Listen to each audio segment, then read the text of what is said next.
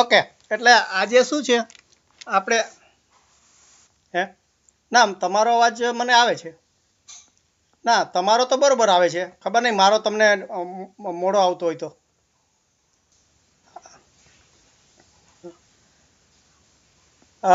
સંભળાય છે?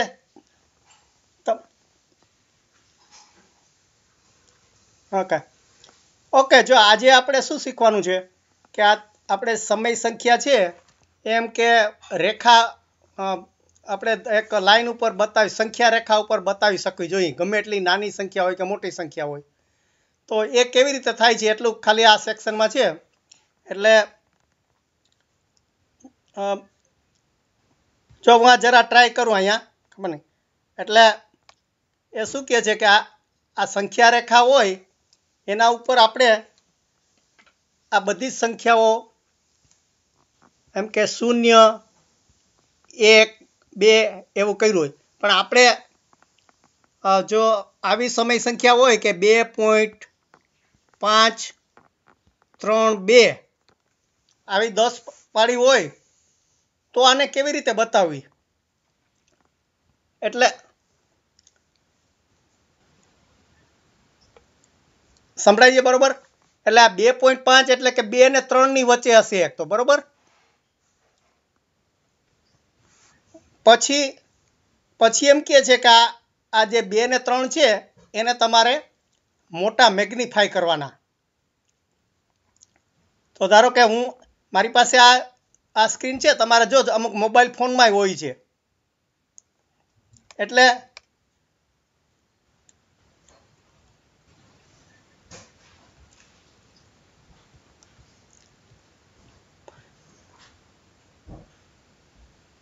એટલે એવી રીતે જે મોબાઈલ ફોનમાં ધારો કે આપણે આ 2.532 જે છે એને કરવાનો હોય તો આપણે કે 2 ને 3 ની વચ્ચે છે, તો આ 2 ને 3 નો જે આંકડો છે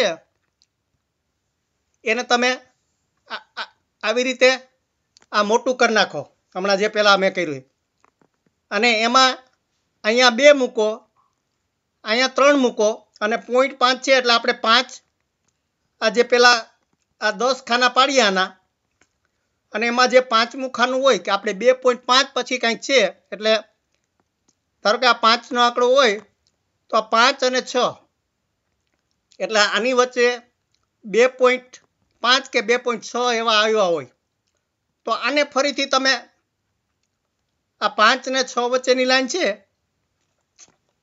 એને આવી રીતે મોટી લાંબી કરી દો. પછી એમાં 10 કાપા પાડો. પછી આપણને ખબર છે કે 3 ને 4 ની વચ્ચે હોય તો અહીંયા ત્રગડો જે હોય અને ચોગડો હોય એને પછી આવી રીતે તમે આ મોટા કરી દો, અને એમાં 10 ખાના પાડો, ને એમાં જે આ બીજી લાઈન હોય એની કિંમત 2.532 હોય. સમજાણું? આવી રીતે કે તમે જે લાઈન હોય એને આવી રીતે મેગ્નિફાય કરવાનું, એટલે મોટું કરવાનું. તમારે ગુજરાતીમાં જો આમાં ખબર નહીં શબ્દ હું જોઈ લઉં શું આપ્યો છે, શું કહે છે એને, અને એટલે અંગ્રેજીમાં છે પ્રોસેસ ઓફ સક્સેસિવ મેગ્નિફિકેશન, અને ગુજરાતીમાં એનું છે ક્રમિક વિપુલદર્શિતા.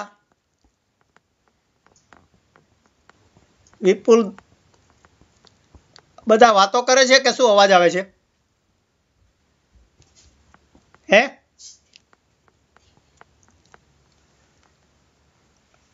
હલો અજીતસિંહ, હા બીજી અવાજ આવે છે?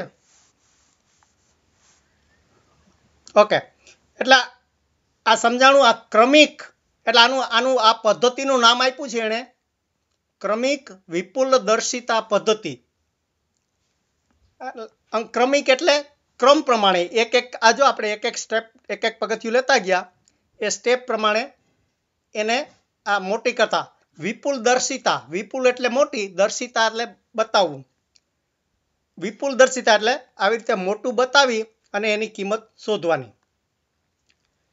એટલે આ ખ્યાલ આવી ગયો બધાને કે કે આ જે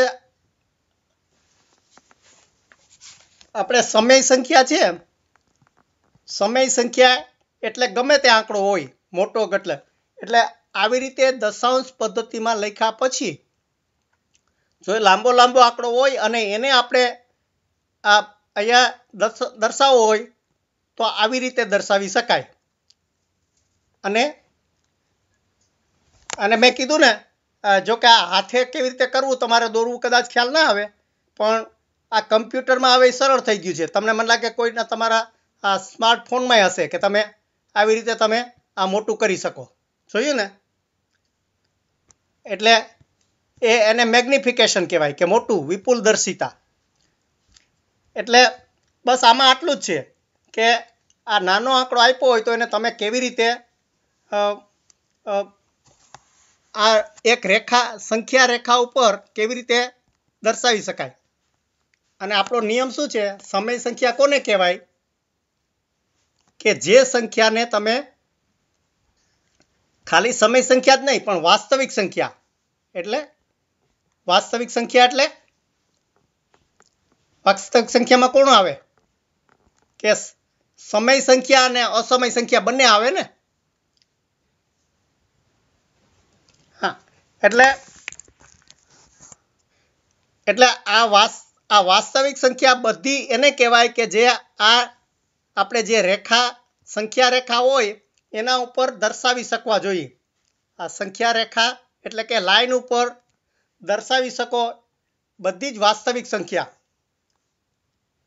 હવે અવાસ્તવિક સંખ્યા દર્શાવી શકાય સંખ્યા રેખા ઉપર? હે? ના દર્શાવાય. તો ક્યાં દર્શાવાય? અવાસ્તવિક સંખ્યા આપણે ક્યાં દર્શાવાય?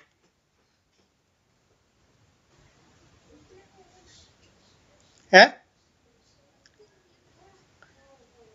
એટલે મેં તમને એક દાખલો આપ્યો હતો. જો કે તમારે અત્યારે ભણવાનું નથી આવતું, કોલેજમાં આવશે, પણ મેં કીધું હતું કે આ તમારો કરંટ જતો હોય ને, કરંટ એ પાવર આવી રીતે આમ એની લાઈન આવી રીતે હોય, એ સીધી લીટી ના હોય, કરંટ વધઘટ થયા કરે, તો એને દર્શાવવો હોય તો એમાં અવાસ્તવિક સંખ્યા આવશે તમારે. એટલે પણ વાસ્તવિક સંખ્યા બધી આપણે શેમાં દર્શાવી શકવા જોઈએ? આ સંખ્યા રેખા ઉપર. હવે આપણે આ જે સમય સંખ્યા છે એમાં પાછા બે ભાગ છે. ક્યાં ક્યાં ખબર છે કોઈને?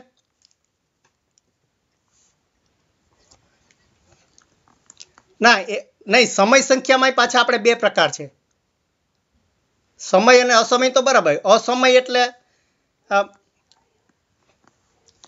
જો આ બે સમય સંખ્યાના બે આપણે એના ડેફિનેશન કે એની બે વ્યાખ્યા છે. કોઈને યાદ છે? આ જે છે મેં લખ્યું 2.53 એને કેવી કહેવાય? કેવી સમય સંખ્યા કહેવાય?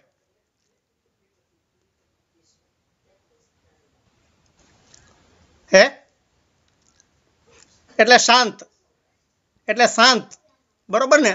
જેનો અંત આવી જાય, અહીંયા જો બે છેડો આવી ગયો શાંત, પણ આને આ સંખ્યા જો હું આવી રીતે લખું 1.6666 આમ અનંત હોય તો એને શું કહેવાય? એને હે? સમય સંખ્યા ખરી પણ હે અનંત, બરોબર. એટલે આ રિપીટ થાય એટલે અનંત, બરોબર. અનંત. આમાં આ શાંત એટલે જેનો છેડો આવી ગયો હોય શાંત, અને આ જેનો છેડો ના આવે એ કેવી? અનંત. એટલે આવી રીતે અનંત હોય. અને બીજું શું હોય એનું?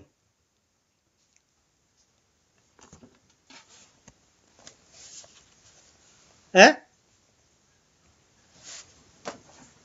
સંવૃત્ત એટલે આ રિપીટ થતી હોય, બરાબર. એનું આપણે રિપીટનું શું છે? સંવૃત્ત એટલે આવૃત થતી હોય. અનંત અને આવૃત શું કહે? એટલે જેની આવૃત્તિ ઘણી બહાર પડતી હોય, અનંત અને આવૃત હોય. તો એ કઈ સંખ્યા કહેવાય? સમય સંખ્યા, બરોબર. અને અસમય કોને કહેવાય?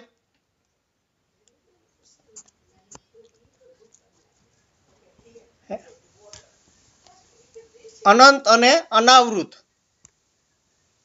એટલે આ જો હોય આમ કે 2.5 1 7 આવી રીતે ગમે તે આંકડા આવ્યા કરતા હોય ને અનંત હોય તો એને શું કહેવાય?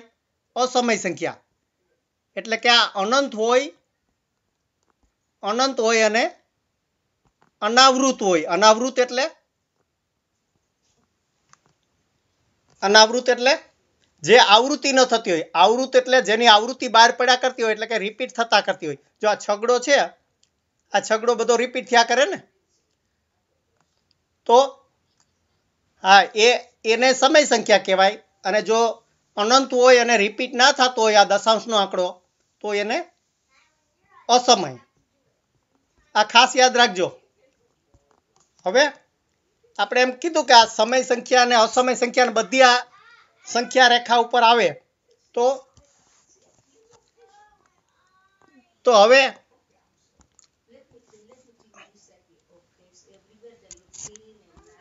આ જે છે આની જગ્યાએ હું ગમે તે લઉં તો પણ આ જે આપણે આ જે નવી પદ્ધતિ શીખ્યા, આ રેખા સંખ્યા ઉપર આપણે બધી જ જાતની સંખ્યાઓ દર્શાવી શકવા જોઈએ. તો અહીંયા આ 0, આ મારે જો આ 1.666 આમ રિપીટ થયા કરે, આને દર્શાવ્યું હોય તો કેવી રીતે દર્શાવાય? જો આપણે આજે 1 થી 10 પેલા 1 2 આવી રીતે આપણી મુખ્ય સંખ્યા ઉપર ભાગ હોય તો આ 1.666 કોની વચ્ચે આવવી જોઈએ? 1 અને 2 ની વચ્ચે, બરોબર. તો એને આવી રીતે આપણે આ મેગ્નિફાય કરવાનું, અને આને શું કહેવાય? વિપુલ દર્શિતા, એટલે મોટી. અને એના તમે આ 10 કાપા પાડો તો આ 1.66 ક્યાં આવે? આ છઠ્ઠા કાપા અને સાતમા કાપાની વચ્ચે ક્યાં આવે? 6 અને 7 ની વચ્ચે. પછી એને તમે એ 6 7 ની વચ્ચે આવે તો એને પાછું આવી રીતે આ મેગ્નિફાય કરો, એટલે કે વિપુલ કરો, અને એના 10 કાપા પાડો, અને એમાં પછી પાછો છઠ્ઠો કાપો આવે તો એ કેટલો થાય? 1.666 થાય. એટલે આવી રીતે તમે 6 અને 7 ની વચ્ચે જેટલા સુધી લઈ જવું હોય ત્યાં સુધી લઈ જાઓ, બરોબર ને? આ જેટલા 6 7 8 જેટલા સ્થાન સુધી કરવું એટલું લેતા જાઓ. પણ આપણે દર્શાવી શકીએ, આપણે સાબિત શું કરવાનું છે કે આ જે આંકડો છે એ ભલે અનંત હોય છતાંય આપણે અહીંયા ક્યાંક એનું સ્થાન રેખા સંખ્યા ઉપર શોધી શકીએ છીએ. ખ્યાલ આવી ગયો? હવે એવી જ રીતે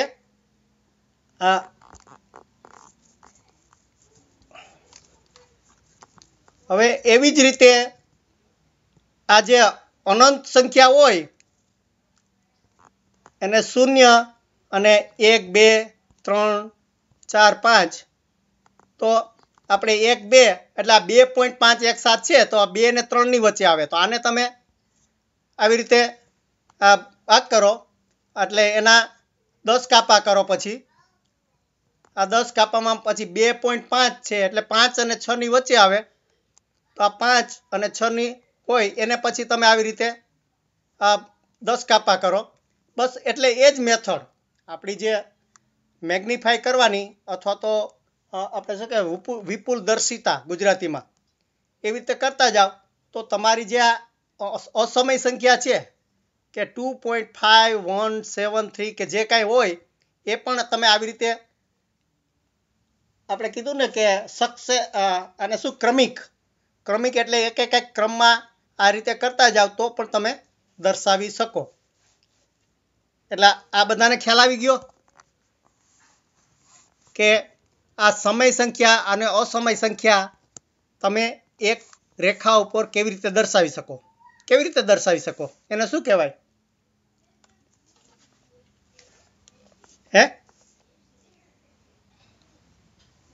હા, ક્રમિક વિપુલ દર્શિતાની પદ્ધતિ શું કહેવાય? હા, ઓકે. એટલે એ સેક્શન ત્યાં પૂરું થયું. હવે આપણે નવું સેક્શન ચાલુ થાય. જો કે આમાં એક ને એક ચેપ્ટરમાં તમારે ઘણી બધી વસ્તુ લીધી છે. તો હવે એના પછીનું સેક્શન છે હા 2.5 એટલે તમારે 30મા પાને છે કે વાસ્તવિક સંખ્યાઓ પર ગાણિતિક પ્રક્રિયાઓ. હવે ગણિતિક પ્રક્રિયાઓ કઈ કઈ છે? ગણિતની પ્રક્રિયાઓ કઈ કઈ આપણે શીખવાનું છે કોઈને ખબર? હે? હા, બરોબર. આ સરવાળા, બાદબાકી, ગુણાકાર અને ભાગાકાર. ઓકે. એટલે આ બધા ગાણિતિક પ્રક્રિયાઓ. તો હવે શું કે છે કે આપણે જે સમય સંખ્યા છે એને હવે એના જે ગુણધર્મો છે કે સરવાળા બાદબાકી કે ધારો કે 1.5 છે અને વત્તા 1.5 કે ઉભા રહો, હું બીજી રીતે કહું. 1.5 વત્તા 2.3 આનો જવાબ આવે. આનો જવાબ શું આવે? 3.7. બરોબર. હવે અને આને બદલે હું જો આમ કરું કે 8 આવે.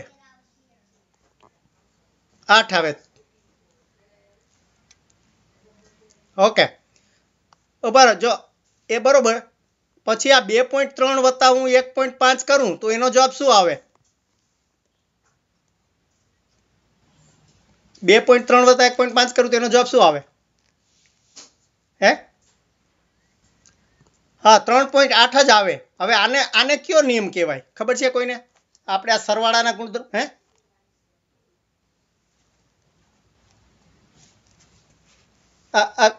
હે? અને ક્રમનો કયો કહેવાય? આ ક્રમનો નિયમ. એટલે કે તમે ગમે તે ક્રમમાં લખો તો પણ જવાબ સરખો જ આવે. એટલે આ ક્રમનો નિયમ. હવે ધારો કે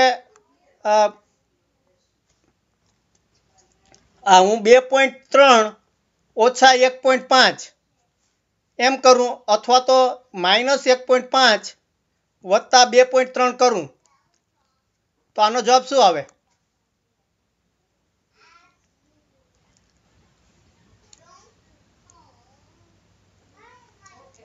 નો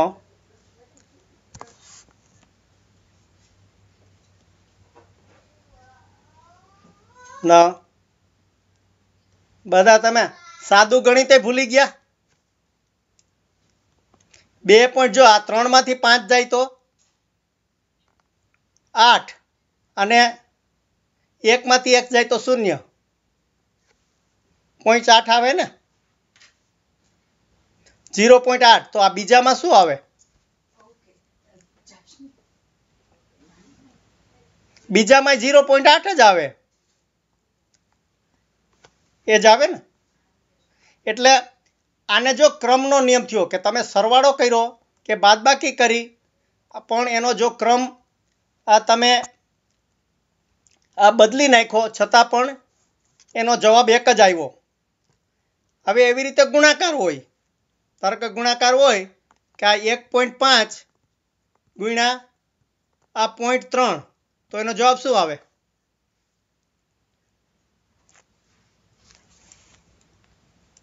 હે?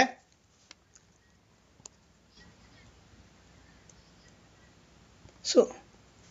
આ 15 તેરી 45 ને શું 1.5 તમે આ ગુણાકાર છે 0.45 આવે.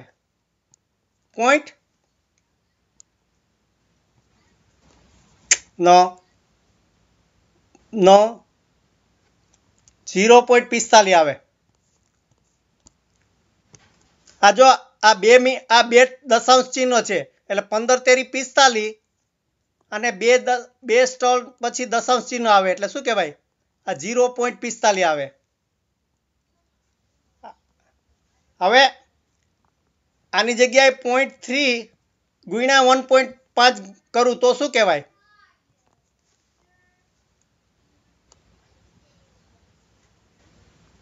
હે હા 0.45. એટલે આપણે શું કર્યું કે સરવાળા કરો, બાદબાકી કરો કે ગુણાકાર કરો, એમાં ક્રમનો નિયમ લાગુ પડ્યો. એટલે કે આપણે એનો ક્રમ બદલી નાખ્યો, છતાંય જવાબ એ જ આવ્યો. સમજાણું? હવે આ બધા આંકડા કેવા છે? આ 1.5, 0.3 અને 0.45 શું કહેવાય? આ કેવી સંખ્યા છે? સમય સંખ્યા. કેવી છે? એટલે આપણે જે પેલા 5 ગુણ્યા 7 કેવું કરતા હતા એ કેવી સંખ્યા હતી? પૂર્ણાંક સંખ્યા. એટલે આપણે પૂર્ણાંક સંખ્યામાં નિયમ શીખ્યા હતા કે તમે એનો ક્રમ બદલી નાખો તો પણ એનો જવાબ સરખો જ આવે. એવી રીતે આ સમય સંખ્યામાં પણ આ ગમે તે બદલી નાખો તો સરખું જ આવે. એ તમારે આ બીજા ફકરામાં કહે છે. જો કે કારણ કે આપણે આગળ ભણી ગયા છીએ એટલે તમને અહીંયા બહુ વિગતે કહેતા નથી, પણ આ જે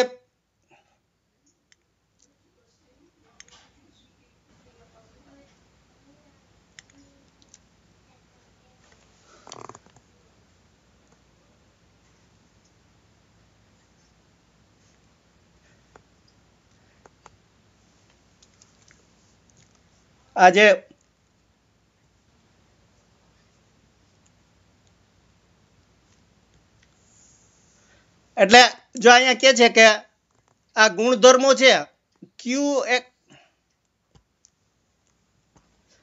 આ જે એના ગુણધર્મોની વાત કરી છે તમારે પાને કે ક્યુ સમય સંખ્યાનો સરળ સંખ્યા જ મળે છે.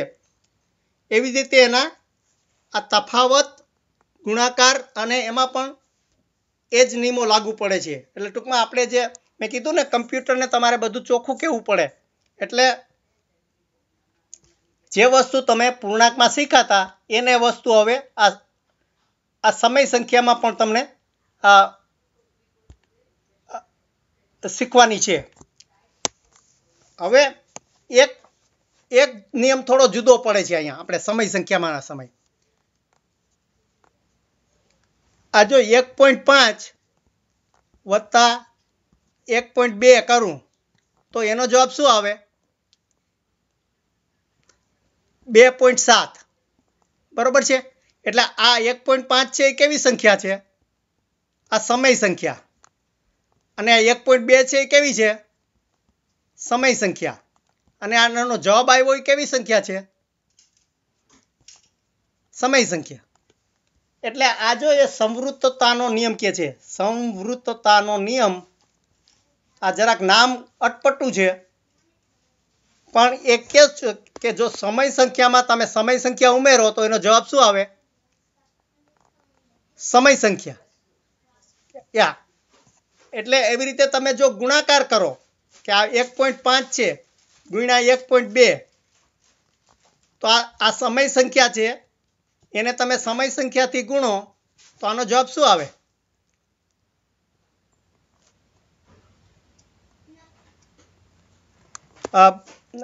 છ તેરી 18, 1.8 આવે લગભગ, કે નહીં? 1.8 આવે ને? એટલે કે સમય સંખ્યાને તમે સમય સંખ્યાથી ગુણો તો પણ સમય સંખ્યાનો જવાબ આવે. અને મેં તમને સમજાવ્યું હતું કે કમ્પ્યુટર હંમેશા એને જગ્યા રોકી હોય એટલે તમારે પહેલેથી કહેવું પડે કે કયા પ્રકારનો એ સંખ્યા છે. એટલા માટે આ નિયમ બનાવ્યો છે કે સમય સંખ્યામાં સમય સંખ્યા નાખો તો સમય. હવે આમાં એક અટપટું શું છે, આ બધા તો દાખલા નથી લેતો, પણ આપણે આ સ્ક્વેર રૂટ 3 છે એ કેવી સંખ્યા છે?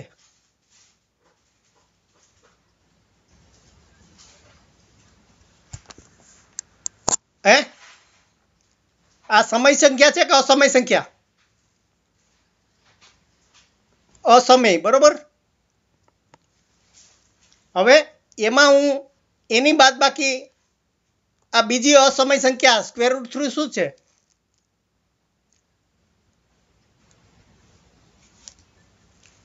અસમય સંખ્યા. તો આનો જવાબ શું આવે?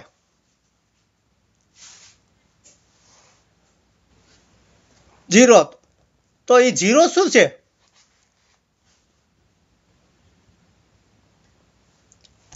આ જીરો શું છે? એ સમય સંખ્યા છે અથવા તો પૂર્ણ અથવા તો આપણે શું કહેવાય એને વાસ્તવિક નહીં, પણ આપણે શું નામ હતું? પ્રાકૃતિક સંખ્યા. ના, પ્રાકૃતિક ન આવે, પણ આપણે પૂર્ણાંક સંખ્યા પૂર્ણાંક આવે. હવે એવી રીતે આ -√3 છે એ કેવી સંખ્યા થઈ? જો આ ખાસ સમજવા જેવું છે, તમે યાદ રાખજો. આ √3 એ કેવી છે? અસમય, બરોબર. હવે આ -√3 એ કેવી? અસમય, બરોબર. હવે આ બેનો સરવાળો કરો તમે, બે અસમય સંખ્યાનો, તો √3 માંથી √3 જાય તો કેટલા વધે? 0. તો પૂર્ણાંક શું આવ્યું? આ પૂર્ણાંક સંખ્યા આવી. તો આપણે જે પેલો નિયમ કરતા હતા, જો પેલો નિયમ શીખતા હતા કે સમયમાં સમય ઉમેરો તો સમય આવે, બરોબર. એ નિયમ અસમયને ઘણી વખત લાગુ નથી પડતો. અહીંયા જો આપણે અસમયમાં અસમય ભેળવી તો એનો જવાબ શું આવ્યો? પૂર્ણાંક આવ્યો. એટલે અસમય જ આવે એવું નથી. ધારો કે આપણે 0.3 આ 0.3 માં આ √3 છે એ અસમય સંખ્યા છે, બરોબર. આ √2 શું કેવી છે? √2 કેવી છે? એ અસમય સંખ્યા, બરોબર. હવે આ બેયને ભેળવીએ તો આ √3 વત્તા √2 કરીએ તો √3 એનો જવાબ શું આવે? આ બે મિક્સ ના થાય. √3 + √2, તો આ સંખ્યા કેવી આવી? હે, કેવી કહેવાય? અસમય. ઓકે. એટલે આપણે પેલો નિયમ છે સંવૃત્તતાનો કે અસમય સંખ્યામાં અસમય સંખ્યા નાખીએ તો અસમય સંખ્યા આવે, પણ એ હંમેશા સાચું નથી. એટલે એ નિયમ ના બનાવી શકાય. પહેલામાં જે સમયમાં સમયનો, એટલે આવી રીતે √3 માં -√3 આપણે ઉમેર્યા હતા તો શૂન્ય આવ્યો, તો પૂર્ણાંક આવી ગયો હતો. એટલે આવી રીતે પૂર્ણાંક પણ આવી શકે. એટલે આ એક થોડું જુદું પડે છે અસમય સંખ્યાનું. અને જો એનો તમને ઉદાહરણ આપ્યું છે એમાં √5 નો દાખલો આપીને. ઓકે. હવે જો બીજો નવો હવે વિષય ચાલુ થાય છે, અને આ ચેપ્ટરમાં પણ નવી વસ્તુ થાય છે કે આપણે આ બધી સમય સંખ્યાઓની જ વાતો કરીએ છીએ. તો આ સમય સંખ્યાઓ આપણે ધારો કે આ 2, 3 કે 5 કે જે છે, આપણે ઘાતાંક અને આ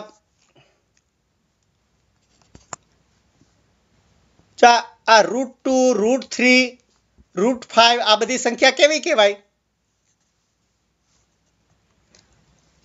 અસમય સંખ્યા, બરોબર. પછી એનો આપણે એનું ઘનમૂળ શોધવું હોય તો આવી રીતે લખાય ને કે આ 15 નું ઘનમૂળ શું, આ 25 નું ઘનમૂળ શું, આવી રીતે લખાય ને. કેમ આ વાતો કરે છે હજી બધા? પછી ઓકે, આ ચતુર્થ મૂળ શોધવું હોય તોય શોધી શકાય ને. આ 15નું ચતુર્થ મૂળ છે, આ 25નું ચતુર્થ મૂળ. તો આ બધી સંખ્યાઓ કેવી થઈ?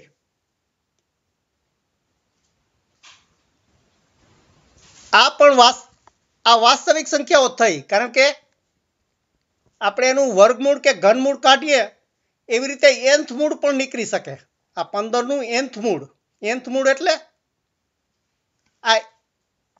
આ n ની સંખ્યા તમારે 1 2 3 4 5 ગમે તે હોય.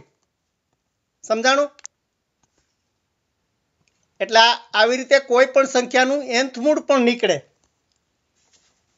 તો હવે આ સંખ્યાને આપણે સમય સંખ્યાની સાથે વિચાર કરીએ કે આનો પ્રકાર કેવો થાય.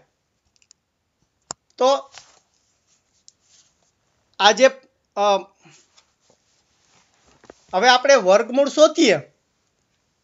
ધારો કે આ 16નું વર્ગમૂળ શોધો તમે, તો એનો જવાબ શું આવે?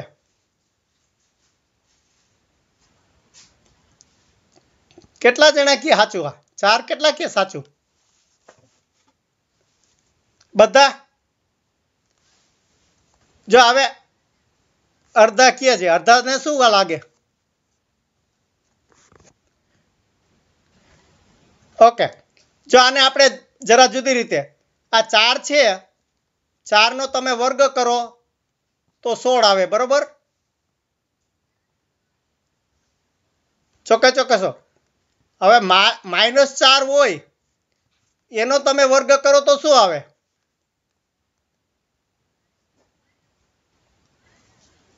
ના, ક્યાં ભણ્યા? કઈ સ્કૂલમાં? +16 આવ્યા ને.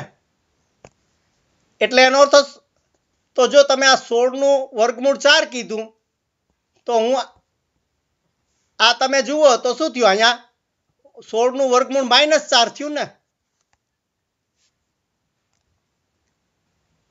આ સમજાણું? આ જો આનું વર્ગમૂળ 2 હોઈ શકે, આ +4 હોય અને -4 હોય. તો હવે આપણે એવો આંકડો લઈએ કે એનો જવાબ આપણને એક જ મળવો જોઈએ. આ બે જવાબ ના ચાલે. આપણે આ 16 છે એને બદલે મેં એમ કીધું કે આ 16ની જગ્યાએ a કહું. આપણે આ a છે એટલે બીજગણિતનો એ આપણે r નો સભ્ય છે. હવે r પ્લસ નો સભ્ય કહે છે, કારણ કે જો r પ્લસ એટલે એની જગ્યાએ તમે શૂન્ય મૂકી દો તો ના ચાલે. એટલે શૂન્ય સિવાયનો ગમે તે આંકડો હોવો જોઈએ. ઉપર આ તમને થોડુંક વધારે સમજાવું આ બીજગણિતમાં જતા પહેલા. હવે આ ગણ r એટલે શું? વાસ્તવિક સંખ્યા. એટલે કે આમાં -5 આવે, -1.5 આવે, પછી √2 આવે, √3 આવે, બરોબર? આવું બધું આવે ને. હા, 0 આવે. અને આમાં એક બીજો નવું ઉમેરે છે કે r ની માથે પ્લસ કહે. r ની માથે જો પ્લસ કહે તો શું આવે?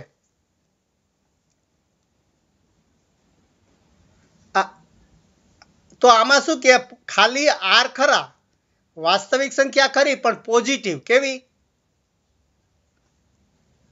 એટલે આ બધા કાઢ નાખવાના. આ જે તમે કાઢ નાખો ને આ શૂન્યના બધા, તો એ બધા આ √2 છે, √3 છે, આ 1 છે, 1.5 છે, 2.5 છે, આ બધા ને શું કહેવાય? આ પોઝિટિવ r. એટલે કે એટલે ઘન પૂર્ણાંક r સંખ્યાઓ. તો આજે આપણે હવે આ 16નું વર્ગમૂળ શોધ્યું કે એનું 4 આવે અથવા તો -4 આવે, બરોબર ને? હવે એને મારે બીજગણિતમાં આમ કરવું હોય, આ a છે તો એનું વર્ગમૂળ શું આવે? આપણે અહીંયા એને વ્યાખ્યા કરવી પડે કે એ છે એ આર પોઝિટિવનો સભ્ય હોવો જોઈએ. તો હવે તમે આને પહેલા ફરીથી પાછું સમજાવું કે આજે 16નું વર્ગમૂળ 4 અથવા તો -4 છે. આને હું આવી રીતે લખી શકું કે આજે આ એબ્સોલ્યુટ 4 અને હું એબ્સોલ્યુટ 4 કહું. ખબર નહીં આપણે શું કહેતા યાર ગુજરાતીમાં, હું ભૂલી ગયો. તમને કોઈ યાદ છે? આપણે આ જે બે ઊભા લીટા કરીને એમાં 4 કરીએ અને એનો જવાબ 4 આવે અને માનસ કે માનવ હે માનક. ઓકે આ માનક આપણે શીખ્યા ને એનો ઉપયોગ હવે અહીંયા કરવાનો. એટલે કે આ જે સંખ્યા છે એને માનક 4 કહી શકું ને. આ +4 છે નહીં, અને -4 છે એને હું માનક 4 કહી શકું ને. હે આ સમજાણું તમને બરોબર? કે આ 4 છે એ માનક 4 બરાબર 4 થાય અને મેં ઊંધું લખ્યું છે.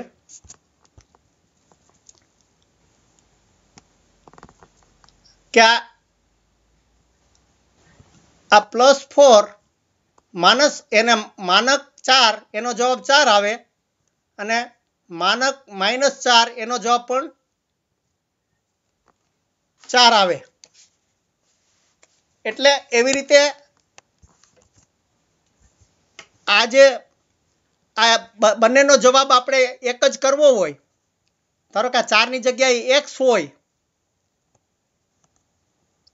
x, તો એનો માનક શું થાય? હંમેશા x જ થાય. બરોબર ને?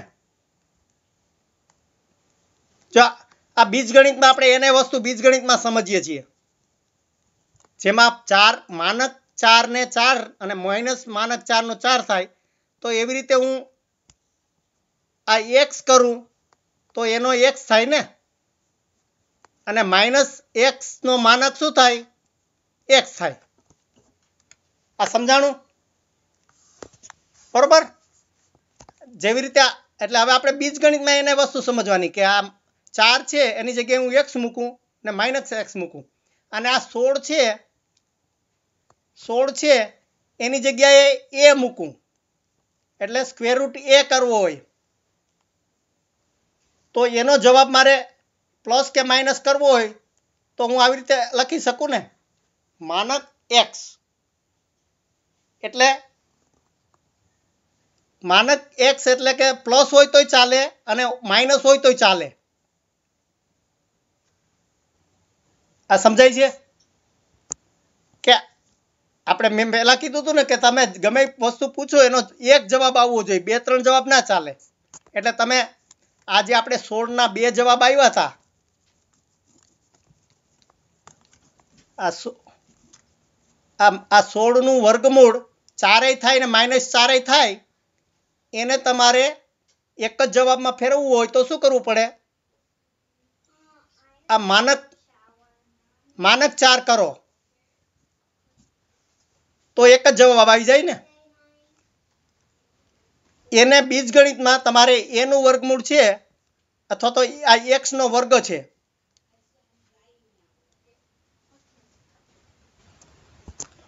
બરાબર. જો એટલે આને આ વસ્તુ આપણે બીજી રીતે લખીએ કે આ 16 છે, હવે એને હું આ રીતે પણ લખી શકું ને કે 4 નો વર્ગ બરાબર 16 એટલે 4 નો વર્ગ થાય ને. હવે 4 ની જગ્યાએ હું x લઉં તો આ એક્સનો વર્ગ અથવા તો હું આ માઇનસ એક્સ લઉં અને એનો વર્ગ કરું તો જુઓ આનો વર્ગ શું થાય? અહીંયા જો આ -4 છે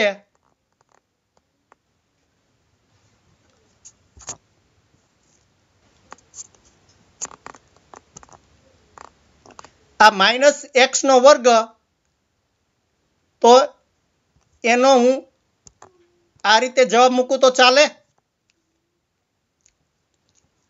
હે આ બરોબર. એટલે જેવી રીતે આ 4નું તમારે આવ્યું હતું કે -4નો વર્ગ બરાબર અને એનું તમે વર્ગમૂળ શોધો તો 4 આવે એટલે -4 આવે અને આ +4 છે એનો વર્ગ અને એનું વર્ગમૂળ શોધો તો +4 આવે. તો આ માઇનસ અને પ્લસને તમે માનક કરી નાખો તો આવી રીતે લખાય. તો આ એક્સનો વર્ગ પણ માનક એક આવે, -xનો વર્ગ પણ માનક x આવે એટલે આ બે એક જ જવાબ થઈ ગયો ને. એટલે આપણે આ જુઓ આ બે જુદી જુદી સંખ્યા હતી છતાં એનો જવાબ શું આવ્યો? આ એક જ આવ્યો. બસ એટલું જ તમારે આ પાઠમાં આમાં શીખવવાનું છે. આ કે ઘન સંખ્યાનું વાસ્તવિક n મૂળ એ જે તમારા દાખલા આપ્યા છે કે -27 ને એ બધા એ તમે આખું વાંચી જાજો. એના ઉપરથી એમાં જો કંઈ ના સમજાય તો પૂછજો, પણ ટૂંકમાં આટલી વસ્તુ જ કહેવા માગે છે કે આ એક્સનો વર્ગ હોય એનું વર્ગમૂળ કરો અથવા તો -x હોય એનો વર્ગ હોય અને એનું વર્ગમૂળ કરો તો આનો જવાબ માનક x આવે. બસ આટલી વસ્તુ સમજાવવા માટે તમને આ આખું પાનું અહીંયા આપ્યું છે અને પછી એના ઉપરથી દાખલા છે બધા ગણવાના. એટલે આ 31મા પાને જે તમારે છે વાસ્તવિક સંખ્યાનું n મૂળ એ સમજાઈ ગયું બરાબર?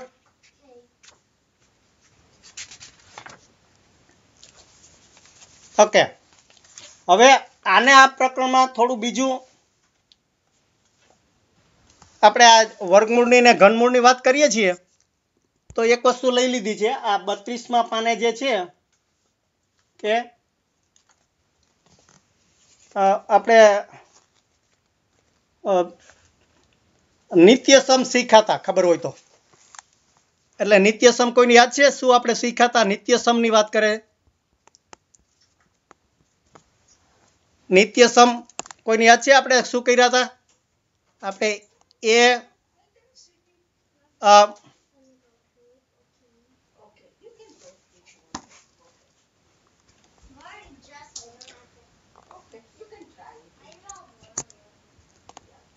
આવો નિત્યસમ આપણે શીખાતા ખબર હોય તો.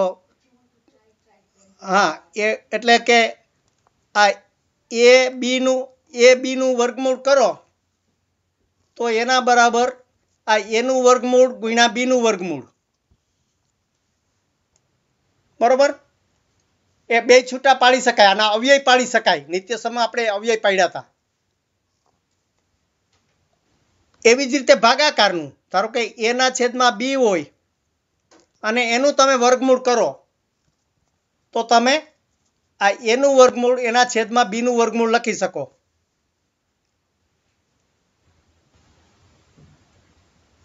પછી એવી રીતે આપણે આ શીખાતા કે a વત્તા b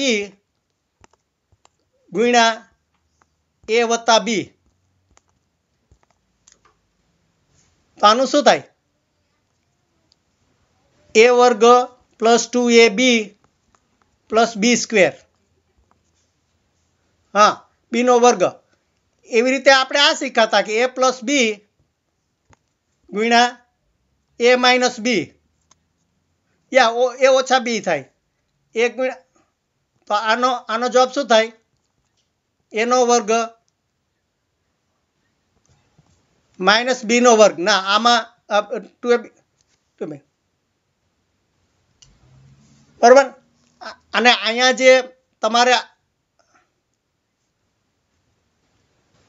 આ જે છે આને આપણે બે રીતે લખી શકીએ કે આ એ વત્તા ઓછા બી એનો વર્ગ કરો તો શું થાય?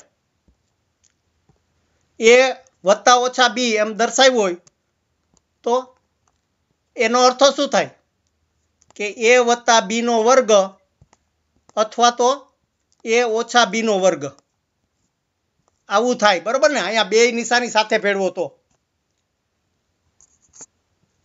અને એનો જવાબ શું થાય?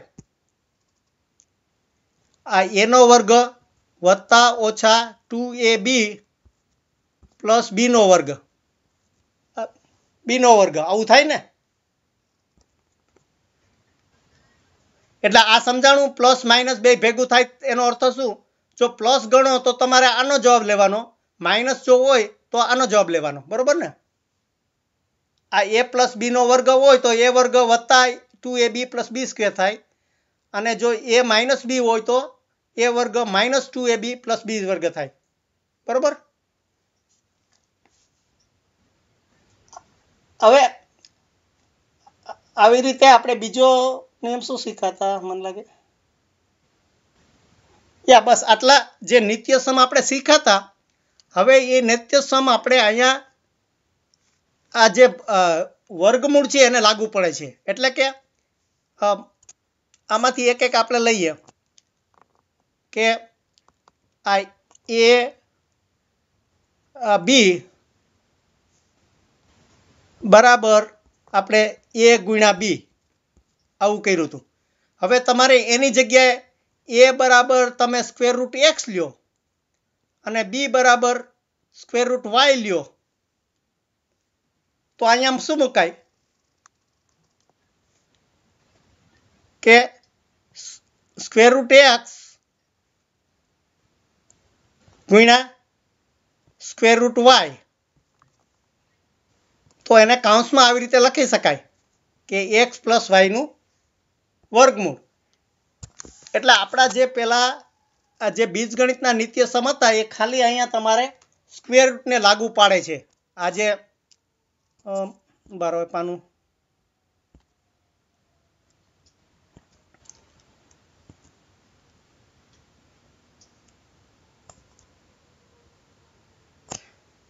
આ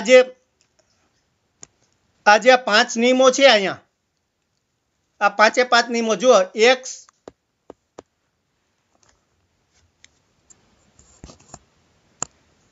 આ જો ફરીથી જોઈ લઈ, આજે આપણે મેં નિયમો કીધા કે આપણે આ એ બી નું વર્ગમૂળ હોય તો એનું સ્ક્વેર રૂટ એ ગુણ્યા સ્ક્વેર રૂટ રૂટ બી કરી શકીએ. તો એણે અહીંયા એવી રીતે એક્સ લીધો છે કે આપણે આ એક્સ વાય હોય તો એને આપણે અવયવો કેવી રીતે પાડી શકીએ?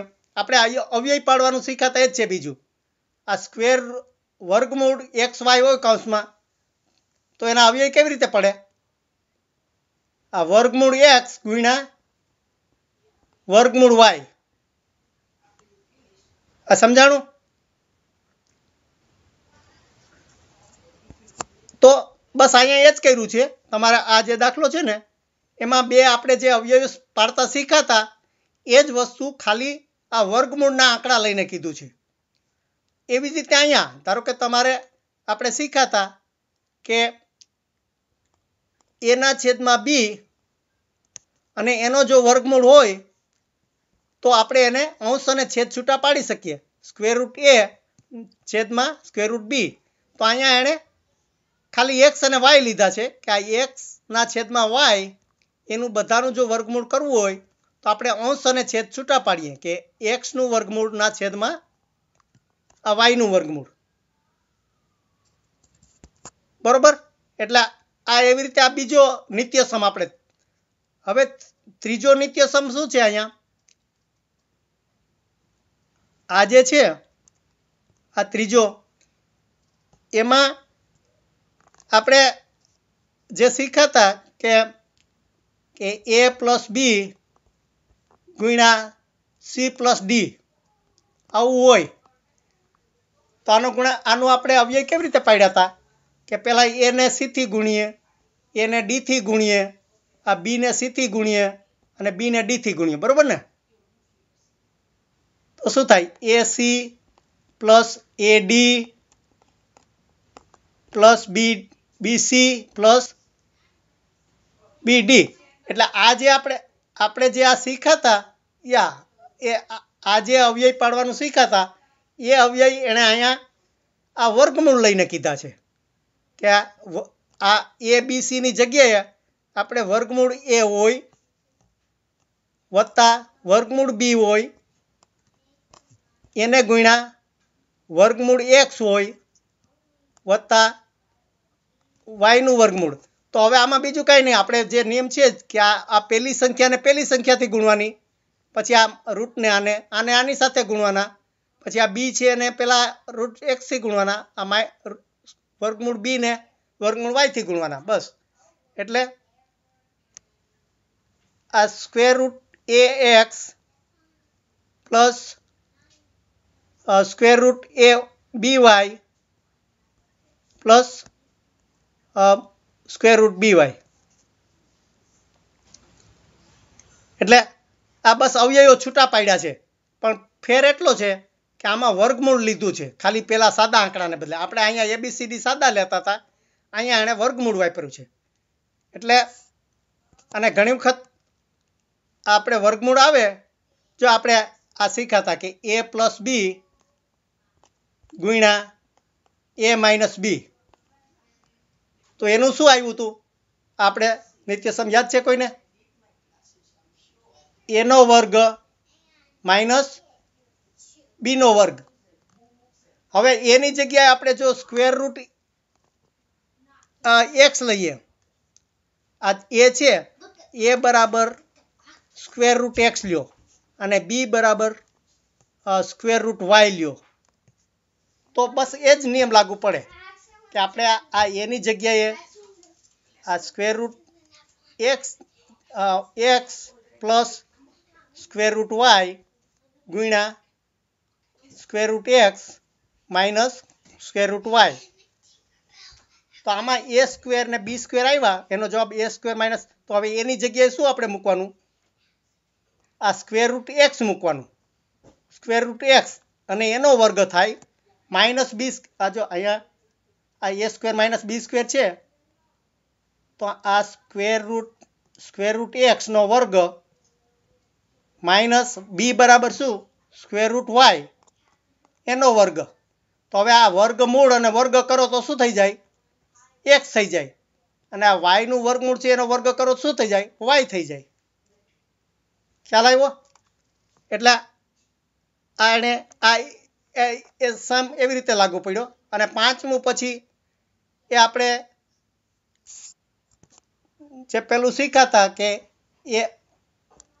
એ પ્લસ બી માઇનસ આનો વર્ગ કરો તો એનો જવાબ એ square plus minus 2ab plus બી સ્ક્વેર. બસ આમાંય પેલાની જેમ એ બરાબર તમારે સ્ક્વેર રૂટ એક્સ લેવાનું અને બી બરાબર સ્ક્વેર રૂટ વાય લેવાનું. બસ એની આ કિંમત તમે મૂકી દો અહીંયા એ અને બીની જગ્યાએ, તો આ જે જવાબ છે એ આવી જાય. આ પાંચમું છે આવી જાય. એટલે ખ્યાલ આવ્યો? આપણે જે નિત્યસમ આગલા જે આપણે કયા ચેપ્ટરમાં શીખ્યા હતા એને નિત્યસમ તમારે અહીંયા યાદ રાખવાના કે આનું આ જે આ ફોર્મ છે આ શું થાય. અને ખાલી ફેર એટલો કે એની કિંમત છે એ આપણે વર્ગમૂળમાં લીધી છે એણે, કે ઘનમૂળમાં, કે જે કાંઈ હોય તે. અને પછી એ જ જો ઉદાહરણ 12મું ને જે બધું છે એ બધા તમારે એ જ દાખલા આ નિયમો લાગુ પાડી અને ગણવાના છે. પણ ફેર એટલો છે કે અહીંયા તમારે વર્ગમૂળ આવશે.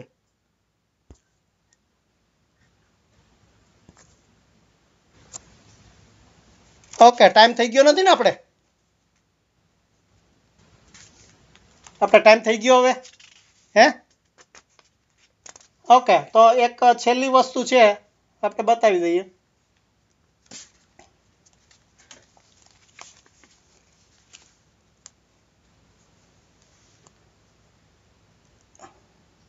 આ જો તમારે આ હવે અસમય સંખ્યા અને બધી જે છે અથવા વર્ગમૂળ છે એને તમારે રેખા સંખ્યા ઉપર કેવી રીતે લેવા આ બધું દર્શાવ્યું છે એ હું અહીંયા તમને લેતો નથી કારણ કે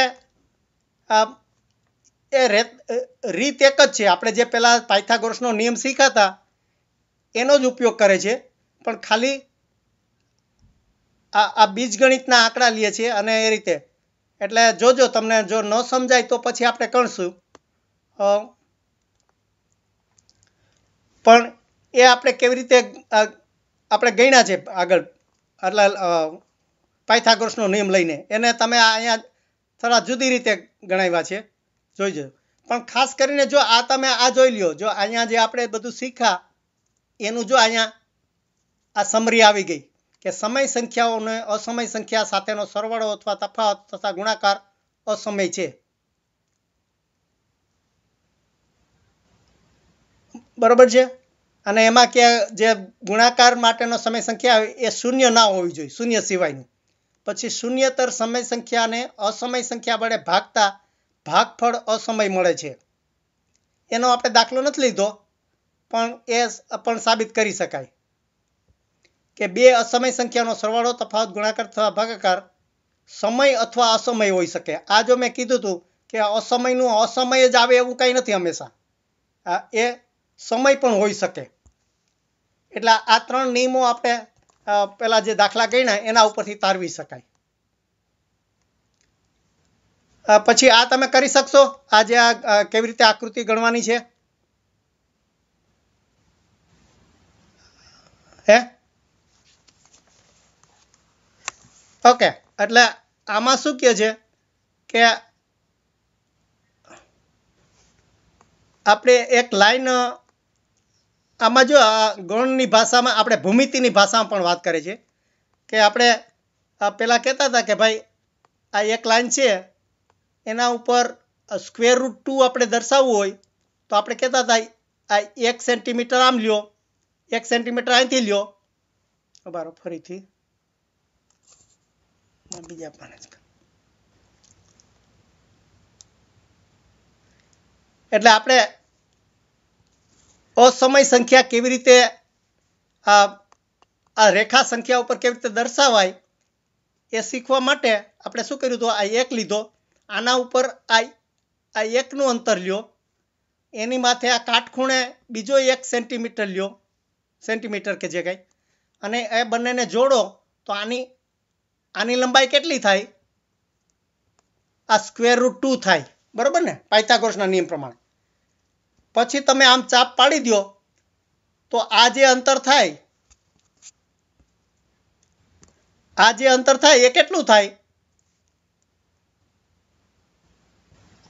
સ્ક્વેર રૂટ 2 થાય જો આ તમે અહીંથી આમ ચાપ પાડી એટલે આ જેટલું હોય એટલું જ આ થાય ને હા એટલે જો આના નામ આપી દો તમે એ બી સી અને આ ડી એટલે આ એસી છે એવડું એડી થાય બરોબર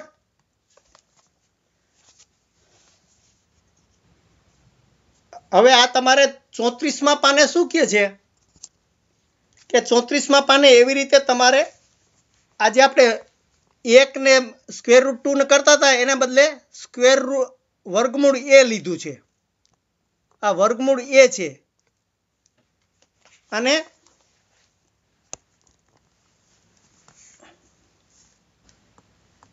આ વર્ગમૂળ એ છે અને એનું આપણે આના ઉપર લાઈન ઉપર દોરવાનું છે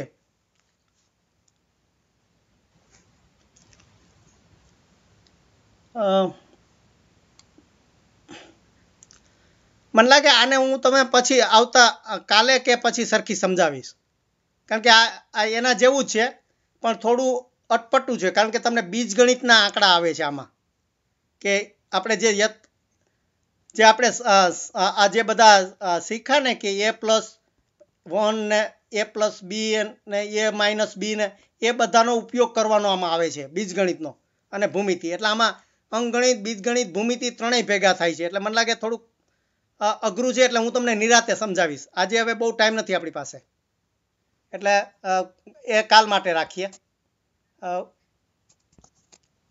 મને એમ કે બહુ સહેલું પડશે, પણ એટલું સહેલું નથી.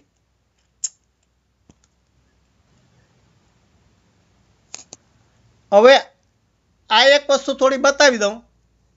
અહીંયા આ જે 5 જે બીજા નિત્યસમ છે, એ આપણે હમણાં જે નિત્યસમ શીખ્યા એ પ્રમાણે છે, પણ આજે આપણે પહેલાં શીખ્યા એ શું વર્ગમૂળ ને ઘનમૂળ શીખાતા, કે એક્સનું વર્ગમૂળ શું, વાયનું વર્ગમૂળ શું. અહીંયા શું કરે છે? ઘાત કરે છે. એટલે ઘાત એટલે આ માથે ઉપર એનો વર્ગ, એની માથે 3ની ઘાત, એની માથે 5ની ઘાત. એટલે એના કરતાં ઉલટી ક્રિયા છે. ઓલા નાના આંકડા હતા, આ જે મોટા આંકડા હોય. સમજાણું? એટલે આપણે 2 છે, આ 4 છે, એવા નાના આંકડા હોય તો આ 2 છે એ આ 4નું વર્ગમૂળ છે, આ 4 છે એ 16નું વર્ગમૂળ છે. આપણે વર્ગમૂળમાં શોધતા હતા, પણ આપણે જો એની ઘાત કરવી હોય તો 2ની માથે 2ની ઘાત, અથવા 4ની માથે 2ની ઘાત, અથવા 2ની માથે m ઘાત, આ 4 માથે n ઘાત, આ 2ની જગ્યાએ એની માથે m ઘાત. આ શું થયું? આ ઉલટી ક્રિયા થઈ. આમાં મોટા આંકડા વધતા ગયા, આમાં શું થયું? આ નાના થતા ગયા. વર્ગમૂળ એટલે આપણે આ વર્ગમૂળનું શીખ્યા, એ જ નિત્યસમ આપણે અહીંયા આ ઘાતાંકને લાગુ પાડે છે. આ શું કહેવાય? આ 2 ને એમને શું કહેવાય? ઘાત. સમજાય છે? ઉભારો ફરીથી અહીંયા કે આપણે જો આ એક્સનું વર્ગમૂળ ગુણ્યા વાયનું વર્ગમૂળ, એટલે આ એક્સ ને વાયનું વર્ગમૂળ, આવું બધું શીખ્યા, બરોબર ને? એટલે આ શું કહેવાય? આપણે આ નિત્યસમ એટલે અવયવો પાડવાનું આપણે 3 રીતે શીખ્યા. એક ખાલી આ એ ને બી હોય કે ભાઈ એ બી,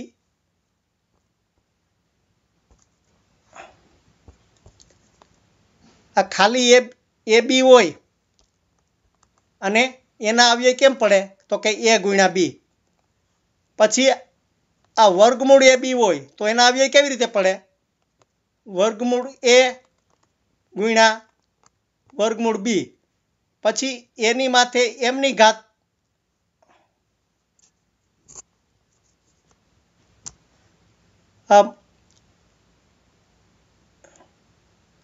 આ એ બી એની માથે એમની ઘાત હોય તો એનું શું થાય?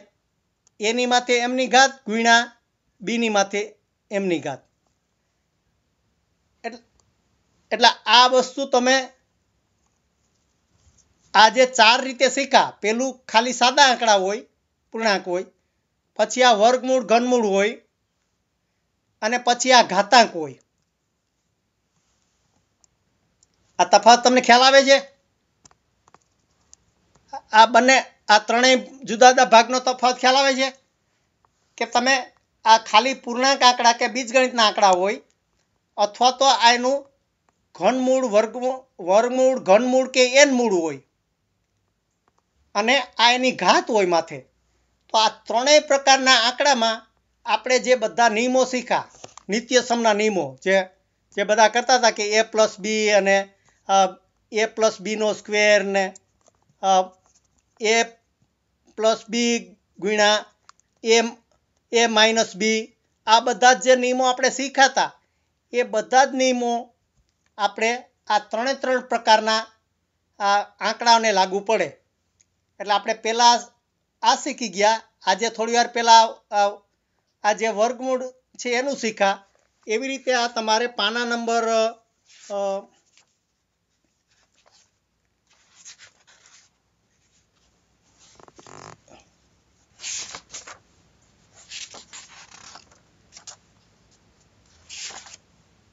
હે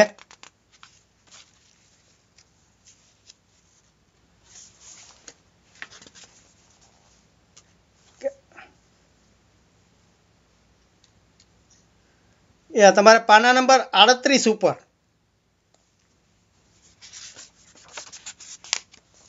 કે આ 37 ઉપર 37 ઉપર જે નિયમો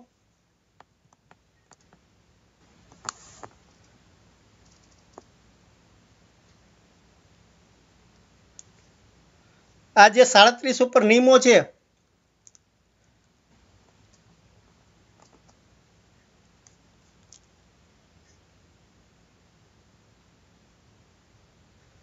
આ જે નિયમો છે આમાં મેં હાઇલાઇટ કર્યા છે એ બધા આપણે ત્રીજા પ્રકારના આંકડા માટે છે ખ્યાલ આવ્યો આપણે જે નિત્ય સંબંધા શીખ્યા કે ગુણાકાર ભાગાકાર પછી ગુણાકારના ગુણાકાર અને એ ભાગાકાર એ બધા જ નિયમો અહીંયા છે આપણે એના થોડા દાખલા પછી કાલે લેશું પણ ટૂંકમાં પાયામાં તમને આટલી વસ્તુ સમજાઈ જવી જોઈએ કે આ જે આપણે નિત્ય સમ છે કે એ બી એટલે કે એ ગુણ્યા બી પછી એ વત્તા બી નો વર્ગ તો એનું શું થાય એ ઓછા બી એનો વર્ગ તો શું થાય એ વત્તા બી ગુણ્યા એ ઓછા બી આ બધા જે નિયમો છે આ બધા જ નિયમો આપણે આ વર્ગમૂળ હોય કે -xy હોય તો કેવી રીતે લાગુ પડાય અને એનો વર્ગ હોય કે xની માથે 1 વર્ગ હોય yની માથે 3ની ઘાત હોય તો કેમ લાગુ પડાય આ 3 રીતે શીખવાનું ખ્યાલ આવ્યો આ એક રીતે આપણે ગમે તે ખાલી એક સાદા આંકડા હોય બીજગણિતના આ એકનું વર્ગમૂળ હોય આ બીજી રીતે અને આ એનું માથે ઘાત હોય આ માથે ઘાત હોય તો આ ત્રીજી રીતે તો 3 રીતે આપણે આ જે નિયમો છે આ જે નિત્ય સમના જે નિયમો છે એ લાગુ પાડતા આવડવા જોઈએ સમજાઈ ગયું એટલે આંકડા ભલે તમારે ગમે એટલા અઘરા હોય વર્ગમૂળ હોય કે સાદા હોય કે માથે ઘાત હોય તો પણ આ નિયમો કેવી રીતે લાગુ પાડવા આપણે પહેલાં તો 8 નિયમો શીખવતા ને ખબર છે નિત્ય સમના 8 નિયમો મને લાગે આના પછીના ચેપ્ટરમાં આવે છે ક્યાંક બહુપદીવાળી સંખ્યામાં એટલે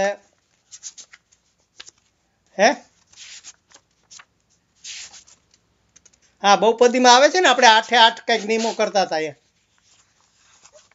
એટલે તમારે અહીંયા આ ઊંધું આડાઅવળું થઈ ગયું આમાં એ વસ્તુ અહીંયા શીખવાડવી જોઈએ એને બદલે એના કરતાં અઘરી વસ્તુ આ બીજા સ્વાધ્યાયમાં શીખવાડી છે એટલે આ વસ્તુ આપણે ત્રીજામાં શીખશું પણ તમારે આટલું તમને આવડી જવું જોઈએ કે આ જે બધા નિયમો છે એ આપણે 3 રીતે લાગુ પાડી શકીએ કઈ 3 રીતે મને કહો હવે તમે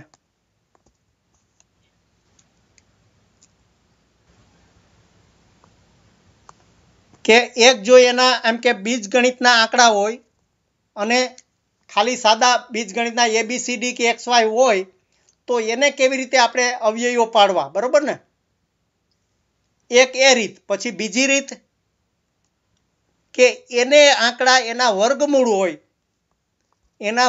હોય તો એના અવયવો કેવી રીતે પાડવા અને ત્રીજી રીત કઈ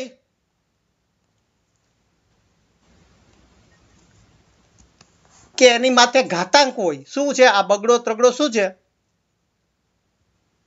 જે ABCD ના આપણે બીજગણિતની જે આને કેવી સંખ્યા કહેવાય ચલ કહેવાય કે અચલ ચલ સંખ્યા એટલે આ જે બધી ચલ સંખ્યા છે A B X Y એ ચલ સંખ્યા આ 3 રીતે લખી શકાય એક આપણે ચલ સંખ્યા તરીકે લખી શકાય પછી ચલ સંખ્યાનું વર્ગમૂળ ઘનમૂળ એવું આવી શકે અથવા તો એની માથે ઘાતાંક આવી શકે આ જો x ની માથે એની ઘાત y ની માથે 3 એવી રીતે આ a ની માથે m ની ઘાત હોય એની માથે n ની ઘાત હોય તો આ શું કહેવાય ઘાતાંક એટલે આ ચલ ઉપર આપણે કાં સાદો ચલ હોય અથવા તો ચલનું વર્ગમૂળ ઘનમૂળ હોય અથવા તો ચલની માથે ઘાતાંક હોય તો આ 3 પરિસ્થિતિમાં તમને એના અવયવો પાડતા આવડવા જોઈએ એટલે અહીંયા જે છે એ શું છે હવે આ ઘાત માથે ઘાતાંક છે અને ઘાતાંકના અવયવો કેવી રીતે પડે છે એ બધી વસ્તુ અહીંયા આ તમારા આપવાને છે. સમજાઈ ગયું? એટલે હવે તમારે પ્રેક્ટિસની જરૂર છે. નિયમો તો આપણે ઘણી વખત બોલી ગયા. મેં કીધું ને નિયમો બોલવાથી આવડી ન જાય. તમને કોઈ સાયકલ શીખવાડવાનો નિયમો શીખવાડે કે તરતા શીખવાના નિયમો કહે એનાથી તરતા ના આવડી જાય. તમારે પાણીમાં પડવું પડે. એટલે એવી રીતે આ જે 3 રીતના નિયમો આપણે કેવી લાગુ પાડવા એ પ્રેક્ટિસ તમારે કરવાની. બરાબર ને? અને એમાં જો ના આવડે તો પછી પૂછજો. આપણે તમારું લિસ્ટ લઈ આવજો કે કયો દાખલો તમને નથી આવડતો. પણ આપણે જો આ બધા જ ઉદાહરણો છે કે આ સ્વાધ્યાય છે બીજો એના એક એક દાખલા તમને આવડવા જોઈએ. અને હવે આપણે જે પેલો ટેસ્ટ લીધો તો એ છેલ્લે પાછો લઈ લેશું. આ જે આપણે કહેતા હતા ને આ 36 દાખલા આપ્યા હતા. એટલે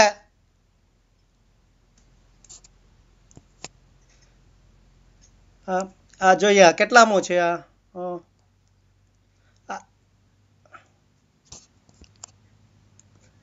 18મો દાખલો છે ને.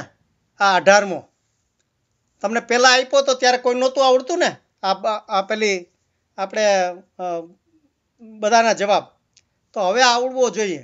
તમે એટલી પ્રેક્ટિસ કરજો કે 18માના એક એક જવાબ સાચા પડવા જોઈએ. ઓકે ચાલો તમે આજે મને લાગે